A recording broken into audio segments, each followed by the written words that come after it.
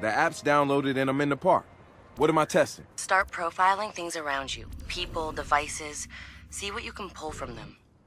That's what helps us figure out our next ops. And running ops that are important to people is how we get them interested in DedSec. The more followers download our app, the more intel we get.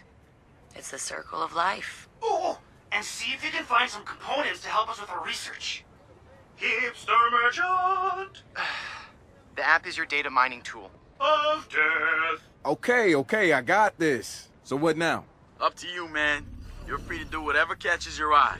We post ops to the DedSec app, and doing them helps us get followers. And followers are our Skrilla.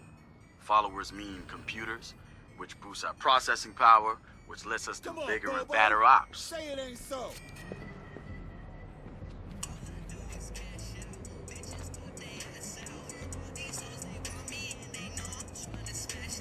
Hey, so what's this about Bobo You know Bobo's working on a new album, right?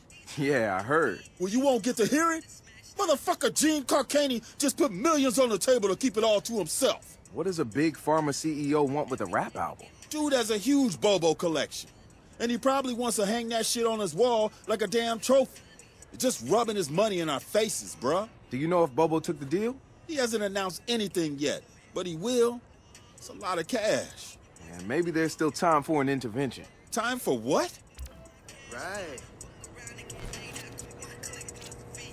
I assume you guys have heard of Gene Carcani? He's the shit sack who's on TV laughing about how he's raising the price of leukemia medicine. Yeah, the most hated man in America? Yeah, why do you ask? Guy's a huge Bobo Dakes fan.